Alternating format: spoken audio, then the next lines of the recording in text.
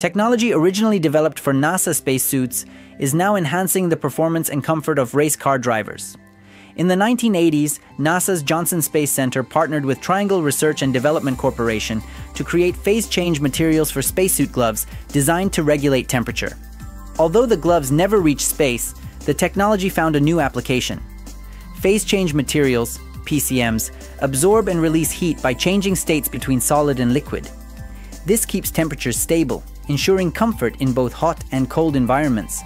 Triangle's success with PCMs led to the creation of thermocules, now integrated into various fabrics by Outlast Technologies. Motorsport racing demands high performance under extreme conditions. Interiors of race cars can reach over 120 degrees Fahrenheit, challenging driver comfort and performance. Amateur racer Fiona James founded Wero in 2014, seeking better temperature-regulating underwear.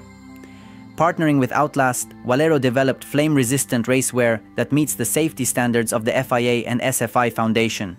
Wero's products underwent rigorous testing using motion simulators, simulating high-temperature environments. Drivers wearing phase-change material underwear had lower core temperatures and heart rates, resulting in fewer mistakes and faster lap times. The technology proved to enhance performance without altering vehicle engineering.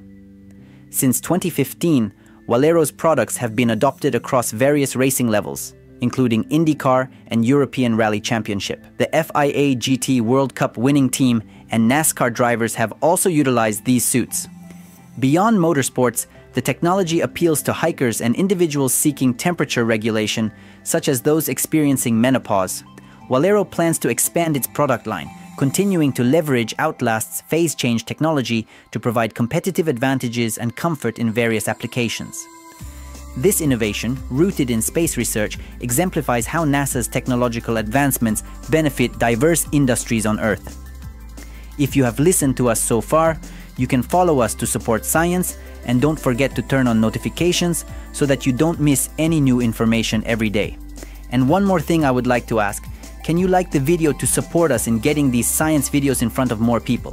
Thanks in advance, and see you again in the next informative content. Take care of yourselves.